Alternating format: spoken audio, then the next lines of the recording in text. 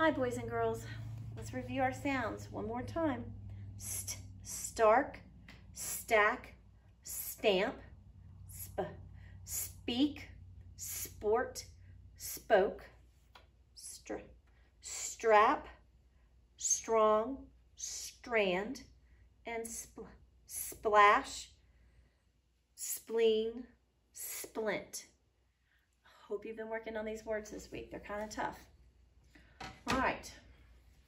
Okay, so yesterday we heard about the preacher coming, and Abe kept getting in trouble for how he would preach.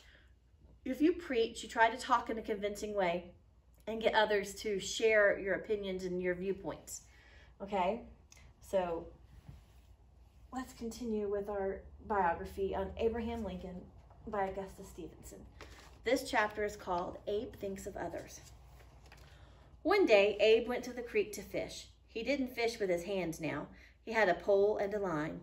On the bank stood 4 boys. They were looking at something on the ground, and they were laughing and shouting.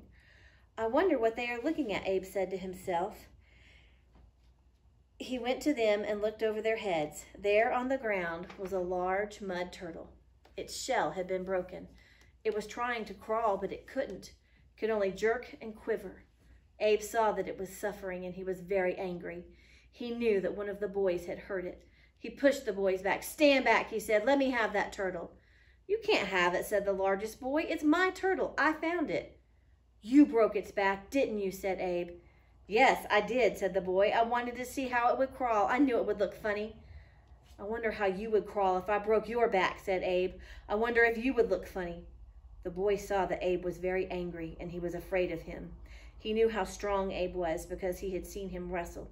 So he didn't say another word. He didn't laugh again either. The other boys stopped laughing too.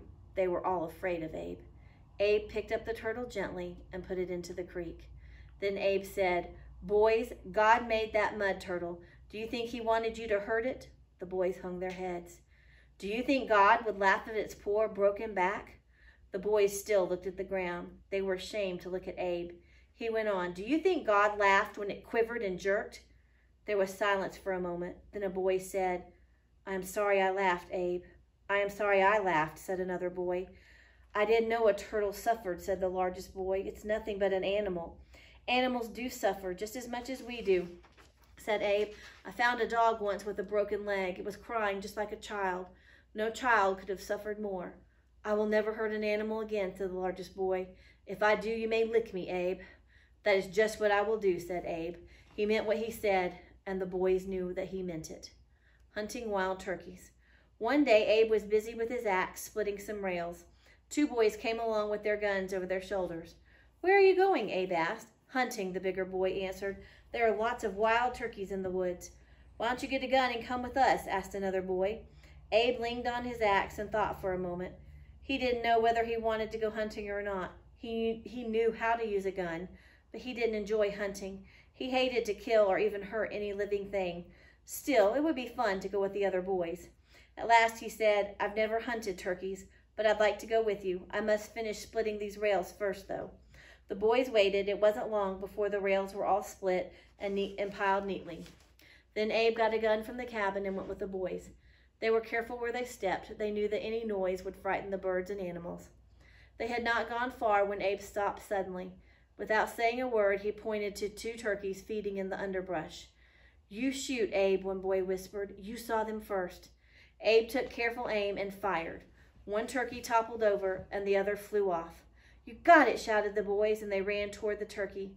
Abe felt as if his feet were rooted to the ground. He didn't want to look at the bird he had shot. Come on, Abe, called one of the boys. See what a big turkey you shot. I bet it weighs at least 20 pounds. Abe walked slowly to the turkey. The wings of the bird were still flapping feebly. It's too bad we didn't shoot the other one, the bigger boy said.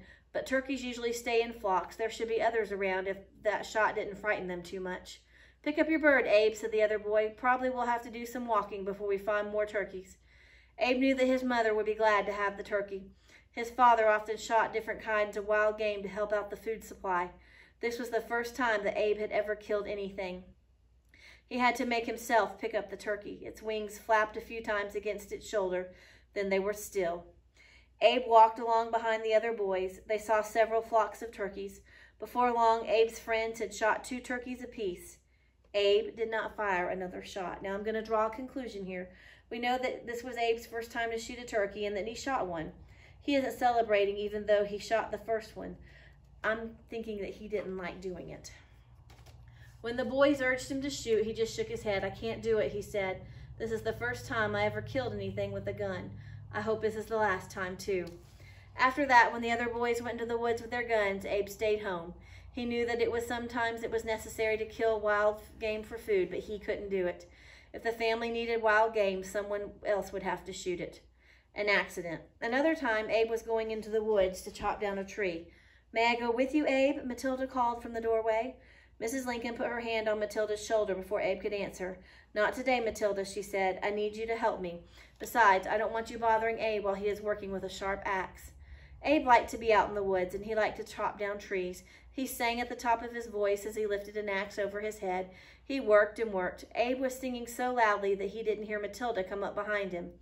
Now Matilda knew just what she was going to do. She had watched her brothers play. She crept up softly behind Abe. He had just raised his axe high over his head. Quick as a cat, Matilda leaped on Abe's back. She put one hand on each of his shoulders. Her knees were in the middle of Abe's back. Abe whirled around, still holding the axe. Matilda tumbled to the ground. As she fell, her knee hit the sharp blade of the axe.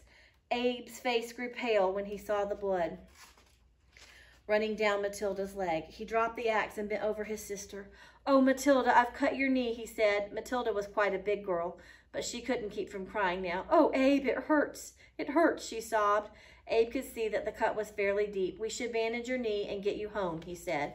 And here's a picture of her sneaking up on him in the woods. His hands were shaking as he tore a strip off his shirt and bound up the knee. He felt very sorry for Matilda. "I know it hurts awfully," he said, "but I'm sure it will be all right." Matilda stopped crying now. "Don't look so worried, Abe. It isn't your fault that I got hurt. It's mine. I shouldn't have come out to the woods and surprised you." Abe tried to smile. "Well, I can't help being worried. I hate to see anyone get hurt. I'll carry you home now." Abe walked carefully. He didn't want the cut on Matilda's knee to start bleeding again.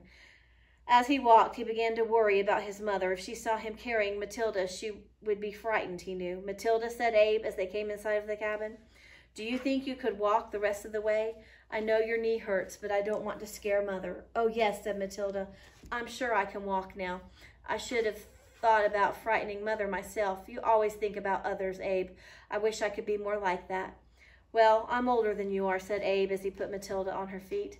Matilda leaned on Abe, and together they went toward the cabin. When Mrs. Lincoln saw them coming, she rushed to meet them. She was half angry and half worried. Matilda had disobeyed her, and she didn't like that. At the same time, she was worried when she saw that Abe was coming home with Matilda. "Matilda," she said, "I told you not to go into the wood." "Please don't scold her, Mother," said Abe. "She just didn't think. She has had an accident, and I think perhaps she has already been punished enough." When Mrs. Lincoln saw the cut on Matilda's knee, she agreed with Abe. She didn't scold Matilda, but gently took care of the gash. "You are lucky to have a brother like Abe," she said to Matilda. "He always understands how the other person feels." And that's where we're going to stop for today.